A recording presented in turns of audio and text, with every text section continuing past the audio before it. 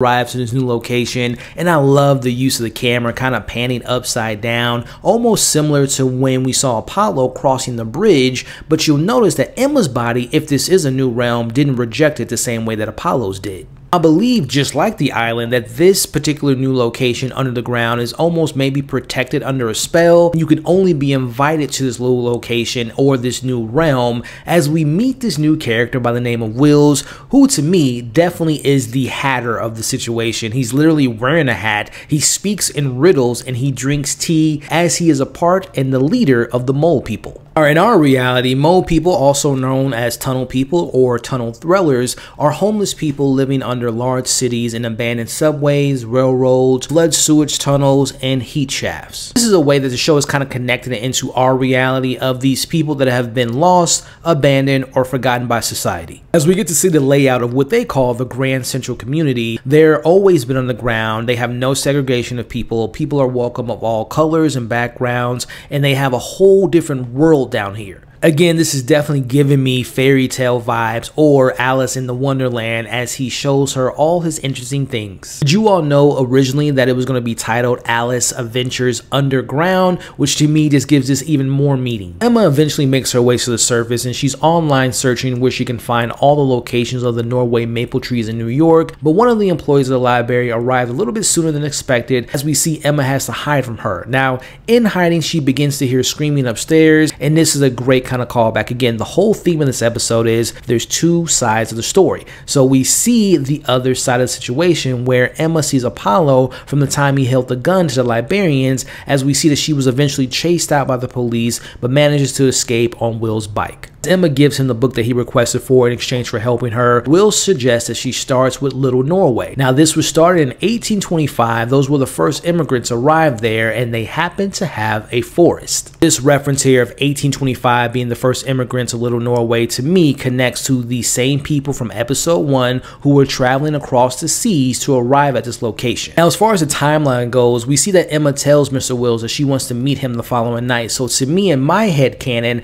I believe that everything we saw in the previous episode kind of lines up to where Emma is. So we might have, and I'm going to talk about this a little later at the end of this video, Cal might suggest to Apollo that he go visit Wills, and this is where he might be reunited with Emma. As we end the episode with Emma having given more books to the library, and she begins her journey to find Brian, and she won't be seen again if she does ultimately find him. As Emma gives Cal the book that she eventually gave Apollo. Now, this is a very interesting line, and it kind of confused me. Let's break it down. As Emma tells Cal to give Apollo the book, and this is where it gets interesting, she also tells Cal to tell Brian, who is Apollo's father, that Apollo wished he could have read the book to him more when he was growing up. Now, I could be wrong, but I took that as when she said Brian, she was not talking about baby Brian, because obviously they don't know where he is, but she was referring to the adult of Brian, the father of Apollo, which to me means he's alive, and Emma knows about this, and also Cal knows about this. My husband was obsessed with it. Will's dad used to read it to him when he was little. Well,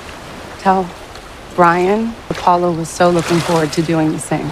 Did I read that wrong? Let me know your thoughts on that. As Emma is off to find Brian in the forest of the Norway, as she says her goodbyes to Cal, who brought her to rest and to get her mind right so she can clearly see things better, because there are always two sides of seeing things. As Emma sails away, we see this bluish glow surrounding her as Mama is coming for her son. Was that a protection spell that Emma put on herself? Again, not knowing she has these abilities or being very aware of what she's able to do and what she's capable of. Is this just like maybe a natural aura that's always been surrounding her, just showing how powerful of a witch Emma actually is? So obviously that brings the question up, where is Brian? Was he in the grand community and we just didn't see him? Has he been looking for Apollo this whole time? So is it safe to assume that Brian's going to be in the Norway forest? He's with his people, his Norwegian bloodline.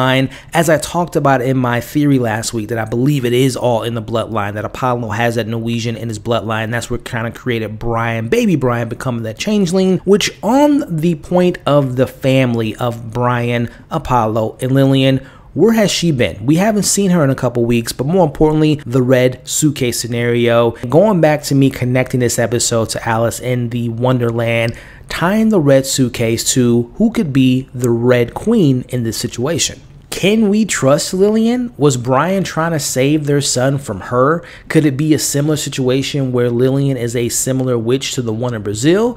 Remember, there's always two sides of the story. We've only seen her side of the story, which makes me go into the Kim of it all. Do we know her involvement? Also, Patrice. What I like about this episode, it wasn't as exciting or frightening as last week's episode, but I love how this continues to move the story forward. As Emma learns more about things, so do we. It's safe to assume that Emma has found this magical, mythical forest, and Apollo's headed that way as well, and maybe Brian can be found there as well. And this might be a little bit too on the nose, but the truth is there are two sides of the story, and I love that theme going throughout the episode. We saw Apollo's side of the story of him dealing with the situation. Now we get to see Emma's side of the story, which adds more depth, it adds more layers, it adds more perspective to the character. But also, again, what is it about Kim? What is her side of the story? What is Lillian's side, and what we think is it's a truthful side? What does Brian have to do with all this? I'm referring to the adult version of Brian. So again, two sides of the story.